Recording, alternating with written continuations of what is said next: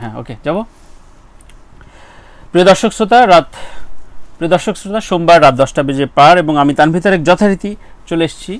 সোমবার আপনারা সবাই জানেন, সবাই রিলেট করতে জানেন, তবে আজকের এই সোমবার রাত আড্ডাটা স্পেশাল, কারণ আজকে যখন আমরা কথা বলছি তখন মূলত জাগ এফএম 94.4 নতুন একটা বছরে পদার্পণ করেছে এবং সেই নতুন বছরের প্রথম শোটা শুরু করছি এমন একজন অতিথির সাথে তারও মূলত নতুনভাবে নিউ এরিনাতে, পুরনো এরিনাতে নতুনভাবে লঞ্চ করছেন। এদেশের অত্যন্ত জনপ্রিয় মুখ এবং অত্যন্ত গুণী একজন শিল্পী, আমারও পছন্দের একজন। ওর নাম দিঘি, ওর পুরো নামটা শুনবো। ওর পুরো নামটা কি বলো? প্রার্থনা ফরদিন দিঘি। এটা ফেসবুক আইডি? এটা আসল নাম। আচ্ছা না, অনেকে আসল নাম দেয় না ফেসবুকে। না এটা আমার আসল নাম। এনিওয়ে, আমরা আসলে দিঘির জীবনের গল্পটা শুনতে শুনতে আস্তে আস্তে অন্যান্য প্রশ্ন আড্ডায় যাব। ইউজুয়ালি ধরো প্রথম কোনটা মনে হয় যে তোমার তারকা খ্যাতি টিভিসি থেকে ফিল্মের ক্যারিয়ার থেকে কোনটা তুমি ওন করো? আমি ওন করি আমার মনে হয় টিভিসি থেকে, যেটা গ্রামীণ ফোনের ছিল। ওটার পরেই সবাই ময়না পাখির মেয়ে, সেই ময়না পাখি মানে নামই হয়ে গিয়েছিল ময়না পাখি। গ্রামীণ ফোনের অ্যাড না, ময়না পাখির অ্যাড। তো ওইটার পর থেকেই আসলে মুভিরও অফার, তো তা মনে করি ওইটাই আসলে মেইন আমার। আচ্ছা, মাঝে গ্যাপটা কতদিনের হলো দিঘির? আমার হবে 5 বছর। আচ্ছা, শুরুর একদম অনেক জায়গায় বলেছো, তারপরও আমরা আবার একটু শুনতে চাই শুরুর ক্যামেরার সামনে দাঁড়ানো এবং কাজ করার অভিজ্ঞতা একটু বলো। আচ্ছা, শুরু তো কিন্তু আমার গ্রামীণ ফোন ছিল না, এটা আরেকটা বিজ্ঞাপন দিয়ে আসে, এটা ছিল পেপসুডেন্টের। তো অ্যাকচুয়ালি আমরা আসলে শিফট হই, একটা বাসা থেকে একটা বাসায় আমরা শিফট হই। এবং ওই বাসার 3 তলায় একটা মেয়ে থাকতো, সে কিনা সামহাউ রিলেটেড ছিল এর সাথে। তো তারা একটা মেয়ে খুঁজছিল, পিচ্চি মেয়ে, যার কিনা দাঁতগুলো সোজা সব, মানে কোনো পোকা নেই, একদম ক্লিন দাঁত, উঁচা নিচা না, একদম মানে প্লেন সব দাঁত, এরকম একটা মেয়ে। তো আমরা যেদিন যাচ্ছিলাম, তো আমি খুব ছোট ছিলাম, 3 বছর 3.5 বছর এরকম। তো আমি উপর নিচে এরকম সিঁড়ির মধ্যে দৌড়াদৌড়ি করছি, ও আমাকে দেখেছে, দেখে নামটাম জিজ্ঞেস করলো কি, তো বললো যে বাবা মাকে। তো বললাম এরকম দোয়েল সুব্রত। ও তাই, আচ্ছা ঠিক আছে, আমি একটু কথা বলবো, বাসায় আসবো। মানে আমার সাথে সে বাসায় আসলো, এসে আমার আম্মুর সাথে কথা বলতে বলতে বলতে বলতে হঠাৎ করে সে বলে বসলো, অ্যাডে দিবেন আপনার মেয়েটাকে আমার কাছে, তাহলে আমি নিয়ে যাই। ওর দাঁতগুলো খুব সুন্দর, আমার দেখে ভালো লেগেছে। আচ্ছা, দাঁত দেখে। তো যেহেতু পেপসুডেন্টে, তো আমার মা তো প্রথমে কিছুতেই দিবে না মানে দিবেই না। তো তাও অনেক বলতে বলতে বলতে বলতে ঠিক আছে, তারপরে আমরা ওটা করি। ওটা করার পরে ওটা কিছুদিন অন ইয়ারও যায়, ওটা হয় টিভিতে। দেন ওটা দেখে আমাদের ডিরেক্টর ছিল রাজীব আঙ্কেল, গ্রামীণ ফোনের না, আচ্ছা আরেকজন। তো উনি আর কি একটা ক্লোজ আপ শট ছিল আমার, ওই ক্লোজ আপ শটটা দেখে উনার নাকি আমাকে খুব ভালো লাগে এবং মনে হয় যে আমি পারফেক্ট অ্যাডের জন্য। সো সে এসে যোগাযোগ করার পর আমাদের বাসায় আসে, আমাদের স্ক্রিপ্ট দিয়ে যায়। তো দিয়ে যাওয়ার পরে আমাকে বলে যে আজকে স্ক্রিপ্ট দিবে, পরশুদিন তার সাথে আর কি আমার আবার দেখা করে তাকে আমার ডায়লগটা বলতে হবে, কারণ ডায়লগটা ছিল অনেক বড় একটা, ওই বয়সে অনেক বড়। তো ওই ডায়লগটা বলতে হবে। এটা কোন বয়সের কথা শুনছি আমরা? 3.5-4। সর্বনাশ। তো ওই সময় আর কি, তো ওই একদিন লাগিয়ে পুরো ডায়লগটা মুখস্থ করা হয়। তারপরে আমরা ড্রেস কিনতে যাব অ্যাডের জন্য। তো আমি, আমার মা, আঙ্কেল, দেন আঙ্কেলের ওয়াইফ, আমরা সবাই আর কি বসুন্ধরা সিটিতে যাই এবং বেসমেন্টে গিয়ে সে ঢুকে বলে, মা আমাকে বলতো ডায়লগটা পারিস কিনা দেখি। তো আমি ওখানে দাঁড়িয়ে একদম অনর্গল, কোনো থামাথামি নেই, একদম অনর্গল এক নিঃশ্বাসে পুরো ডায়লগটা বলে যাই। এবং সে বেসমেন্টে দাঁড়িয়ে একটা চিৎকার, ফাটাফাটি, হাই হাই কিভাবে সম্ভব একদিনের ভিতর। আমার এখনো মনে আছে সেই কি এক চিৎকার। কিন্তু আমি ভাবছি 3.5-4 বছরের স্মৃতি সাধারণত ইরেজ হয়ে যায়। এটা কি পরে বাবা মার কাছ থেকে শুনে একটা রিকল করার গল্প শুনছি, না আসলে মনেই আছে পুরোটা? না, আমার কিছু কিছু মনে আছে, আবার কিছু কিছু দেখা যেত মা যখন সবাইকে বলতো। আসলে কি এই নিউজটা, এই স্টোরিটা সবাইকে অনেক বলা হয়েছে আমার সামনে। এবং কথা হচ্ছে মানে ছোটবেলায় তো আমি কথা বলতাম না, মা বলতো, তো মার মুখে মুখে তখন শুনতাম, শুনতে শুনতে আর কি আচ্ছা নিজের একটা স্ট্রাকচার দাঁড়ায় গেছে। এবং আমার অনেক কিছু মনেও আছে আসলে। আচ্ছা। তো ওই হিসাব করি। তো সেই বিখ্যাত টিভিসির পরে আমি একটু এখনকার গল্পটা শুনতে চাই যে ওইটা রিকল করে দিঘিকে কতজন ফ্রেন্ড এখন পর্যন্ত মনে করে বা গল্পটা তুলতে চায়, তুমি ওই মেয়েটা তোমার ক্লাসে বলো বাইরে বলো? হ্যাঁ, সব জায়গায় আসলে। লাস্ট কবে শুনলা কি মানে ওই টিভিসির কথাটাই? ওই টিভিসির কথা আমি বলতে গেলে প্রতিদিনই শুনি, কেউ না কেউ বলেই। আচ্ছা হ্যাঁ, সেই ময়না পাখির মেয়ে, মানে আমার ওটা বয়স তো প্রায় 10-12 বছর হয়ে গেছে। হ্যাঁ আচ্ছা আচ্ছা আচ্ছা। তো মানে দিঘি মানেই সেই গ্রামীণ ফোনের অ্যাড, ময়না পাখির সেই মেয়েটা। তো মানে এমনও হয়েছে যে স্কুলে ক্লাসের মধ্যে টিচার হঠাৎ বলছে তোমাকে চেনা চেনা লাগছে, তুমি জানি কে, পাশে থেকে মিস ওই যে গ্রামীণ ফোনে একটা মেয়ে ছিল না, ময়না পাখির একটা অ্যাড ছিল না, মানে আমাকে এভাবে ময়না পাখি গ্রামীণ ফোন এই দুটো বললেই এটা দিঘি একদম। সো বুঝতে পারছেন যে আমরা কোন দিঘির সাথে এতক্ষণ আলাপ করছি। আমরা আরো গল্পে যাব, বুঝতে পারছি যে আজকে আড্ডাটা কঠিনভাবে জমে উঠেছে, ঠিক স্টিকিগুলোর মতো করেই। তো ডিয়ার লিসেনার্স, আজকে থাকুন আপনারা ওই স্টিকিগুলো পেন্স রাত আড্ডার সাথে। স্টিকিগুলো জয়ের আগে সব কিছু দেখি আমরা। এরপরে খুব বর্ণাঢ্যভাবে যে দিঘিকে চিনি সেটা হচ্ছে বড় পর্দার দিঘি। এবং এই ক্ষেত্রে আসলে যেহেতু বাবা মার দুজনই খুব স্ট্রং ব্যাকগ্রাউন্ড এবং খুবই গুণী বাবা মার সন্তান তুমি, সেই জায়গায় তোমার জার্নির শুরু গল্পটা বলো, তারপর আমার কিছু প্রশ্ন আছে। একটু যদি বলো যে শুরুটা কার হাত ধরে, কিভাবে? তোমার মা তো প্রথমে টিভিসিতেই রাজি হচ্ছিল না, এবার ফিল্মে কিভাবে, কেন? আচ্ছা, ফিল্মে আসা হয় আমারই একটার পরে। বাবা একদিন শিল্পী সমিতিতে বসে সবার সাথে গল্প টল্প করছে, আড্ডা দিচ্ছে। তার মধ্যে আমার ঠিক মনে নেই কে, সম্ভবত শাহলম কিরণ আঙ্কেল, সে আর কি উঠে বলছে, টিভিতে একটা মেবি দিয়েছিল তখন, বলছে এই মেয়েটা এত সুন্দর করে কথা বলে, ওরা ইন্ডিয়া থেকে একটা মেয়ে, হ্যাঁ ওরা ইন্ডিয়া থেকে একটা মেয়ে নিয়ে এসেছে, আমাদের দেশে মেয়ে তো কথাই বলতে পারে না, ইন্ডিয়া থেকে একটা মেয়ে নিয়ে এসেছে, ও খুব সুন্দর করে কথা বলে। তো বাবা হাসছে আর বলছে এটা তো আমার মেয়ে।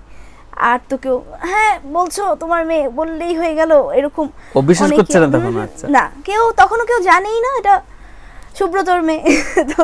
তো বিশ্বাস তো করছেই না। পরে আর কি তার কয়েকদিন পরে শিল্পী সমিতির পিকনিক, ঠিক আছে তোমার মেয়ে হলে পিকনিকে তুমি নিয়ে আসবে তোমার মেয়েকে, সরি পরিচালক সমিতির পিকনিক, তো ঠিক আছে তাহলে তোমার মেয়েকে তুমি নিয়ে আসবে, আমরা দেখব। তো পরিচালক সমিতির পিকনিকে আমাকে ওই ড্রেস পরে ওই গেটআপেই, যাতে বিশ্বাস করে সবাই, ওভাবেই আমার মা বাবা সবাই আমাকে পিকনিকে নিয়ে গেল। এবং পিকনিকে ওখানে নিয়ে যাওয়ার পরে আমার খালি চোখে এতটুকু ভাসে, হুমড়ি খেয়ে কতগুলো মানুষ আমাকে দেখতে আসলো, এটাই কি আসলে সেই মেয়েটা নাকি। তো এতটুকু আমি ছিলাম বাবার কোলে, একপাশে আমার মা, আমার বাবা খালি কোলে নিয়ে আমাকে হেঁটে যাচ্ছে, আর সামনে এক ঝাঁক মানুষ এবং যত পরিচালক, প্রযোজক, আর্টিস্ট যারা ছিল সবাই আসছে এবং খুব আদর করছে আমাকে। তো ওই টাইমে কাজী হায়াত আঙ্কেল আমার মাকে বলে, দোয়েল তোর মেয়েটাকে দিবি, আমি মিনি বানাবো, আমার কাবলিওয়ালার মিনি বানাবো।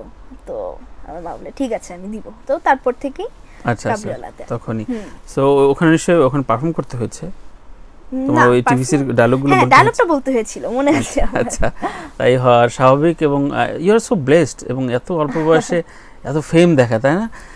সো ফিল্মে এসে যেহেতু বাবা মার সাথে থেকে এবং বাবা মার খুব আদর শাসনে এই ফিল্মের রিনাটা কেউ পায় না, অনেক গাইডেন্সের অভাবে আসলে অনেক কিছু হয়ে যায়। তোমার কাছে কোন ফিল্মটা, অবশ্যই আমি জানি কোন ছবিটার কথা বলবে, তারপরও ফিল্মের জার্নিটা যদি 3টা ছবির কথা বলতে বলা হয়, কোনটা, কোন 3টা রিকল করো দেখি ওই সময়?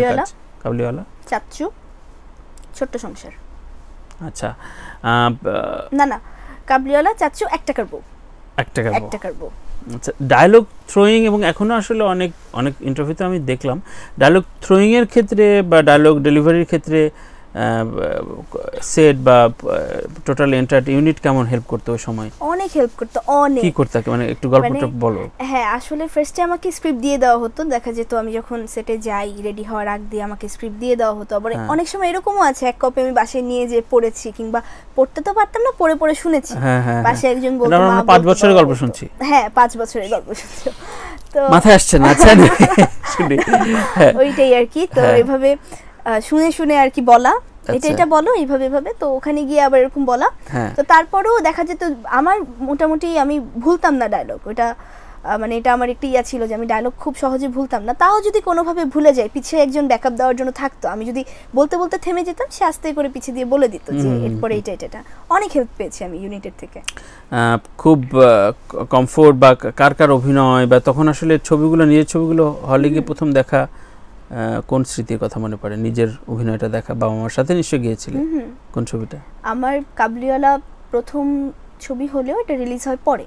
আচ্ছা, আমার প্রথম রিলিজ হয় চাচ্চুটা প্রথম রিলিজ হয়, এবং আমার মনে আছে সম্ভবত যেদিন রিলিজ হয় ওই সপ্তাহেই আমরা প্রায় না হয়ে গেলে 10-15 জন আমরা মুভিটা দেখতে যাই। আচ্ছা। এবং আমার প্রথম একটা ছবি রিলিজ হয়েছে, আমি তো এক্সাইটেড না, আমি তো বুঝি না, আমার মা অনেক এক্সাইটেড ছিল।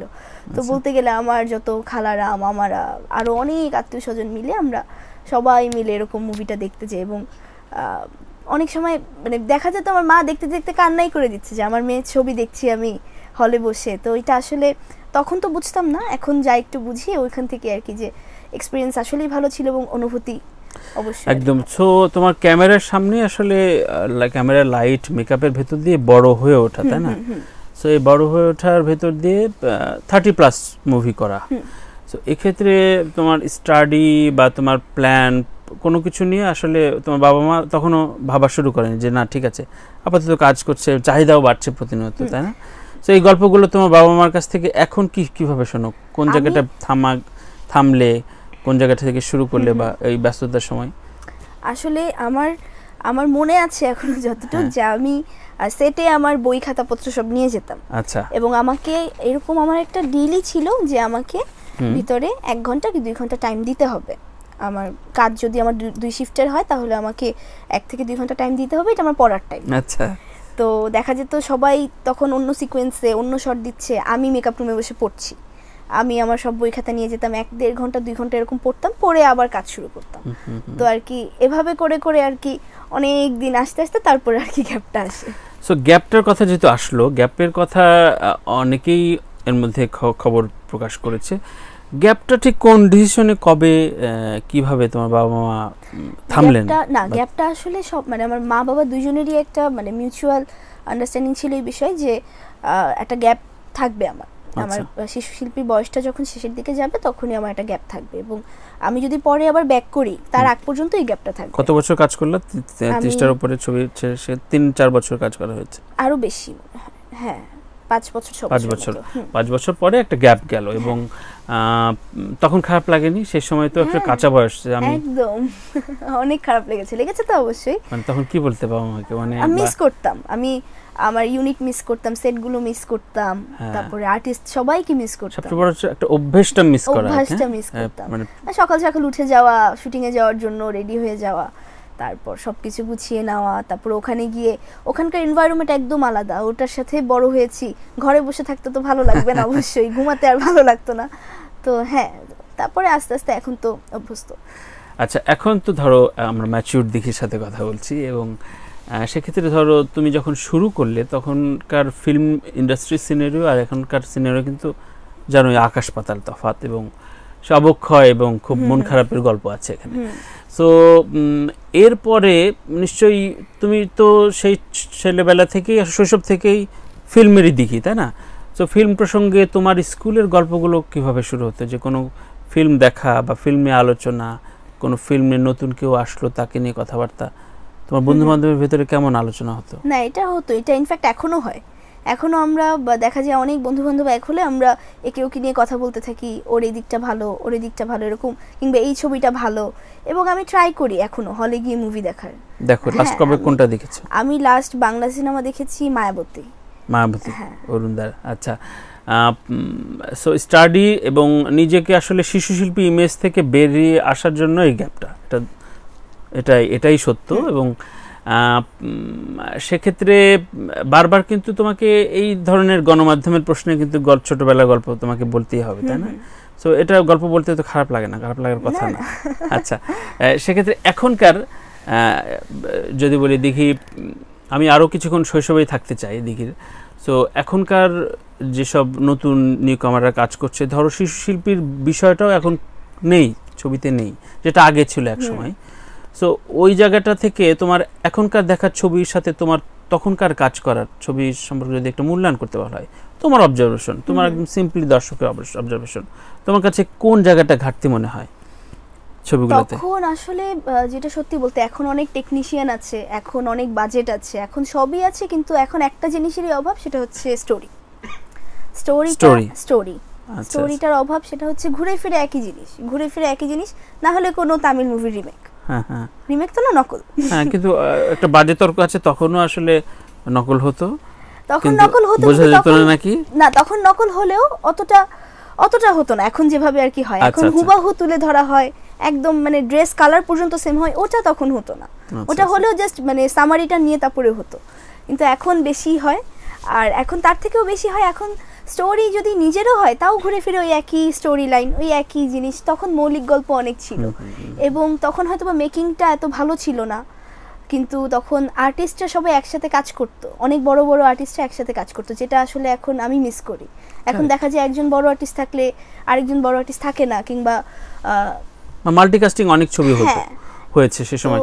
এবং তোমার ক্যারিয়ারে দীপজল ভাই এবং শাকিব খান এই দুজনের আসলে সাথে আমার অনেক একটা প্রায় জুটি বাঁধা কাজ, এবং সেক্ষেত্রে শাকিব খানের আসলে তখন আজকে শাকিব খান হয়ে ওঠেনি। সো ওই সময় তোমার এই চাচুদের একটু গল্পগুলো একটু শুনতে চাই, মানে তোমার যতটুকু মনে আছে বা বাবা মার থেকে শোনা যতটুকু মনে আছে। না, তখন তো আসলে অনেক মিউচুয়াল আন্ডারস্ট্যান্ডিং ছিল, তখন অনেক বেশি ছিল আমাদের ভিতরে, মানে আমরা ও বড় আর্টিস্ট ওর সাথে কথা বলবো না, একটু কম কথা বলতে, এরকম কিচ্ছুই না। ইনফ্যাক্ট আমি যদি এখনো যাই আমি ওটা করবো না, কারণ আমি ওখান থেকে এসেছি, আমি ওইটাই এখনো শিখে এসেছি। আমি এখন যদি বলে যে না ওর সাথে একটু ভাব নিয়ে থাকতে হবে, এগুলো আসলে হয়ই না, এখন চাইলেও হবে না। তখন এটা ছিলই না, তখন অনেক মিউচুয়াল আন্ডারস্ট্যান্ডিং ছিল, তখন শিখার অনেক বেশি আগ্রহ ছিল, যে ও তো আমার সিনিয়র, ওর থেকে একটু শিখি, ওর থেকে এটা একটু জানি। আমার নিজের চোখে দেখা, বাবার সাথে শুটিংয়ে গিয়েছি, অনেক জুনিয়র আর্টিস্ট ছিল তখন, এসে বাবাকে বলতো আপনি আমাকে একটু এই সিকোয়েন্সটা বুঝিয়ে দেন, কিংবা আপনি হলে এই ডায়লগটা কিভাবে বলতেন। দেখা যেত বাবা আমার সাথে শুটিংয়ে গিয়েছে, বাবার কোনো কাজ নেই, কিন্তু তারপরও এসে জানতো। তো এখন এটা আসলে নেই। একদম, আসলে আমরা এই গল্পে আরও কিছুক্ষণ থাকবো এই প্রসঙ্গ নিয়ে। সো একটা ছোট্ট বিরতি নিচ্ছি, গানের বিরতি। বুঝতে পারছেন যে আজকে আড্ডাটা কঠিনভাবে জমে উঠেছে ঠিক স্টিকিগুলো মতো করেই। সো ডিয়ার লিসেনার্স, আটকে থাকুন আপনারা ওই স্টিকিগুলো প্রেজেন্স রাতাদের সাথে। স্টিকিগুলো জোড়া লাগে সব কিছু। আমরা ছোট্ট একটা ব্রেক নিয়ে ফিরছি, সঙ্গে রয়েছেন দিঘি।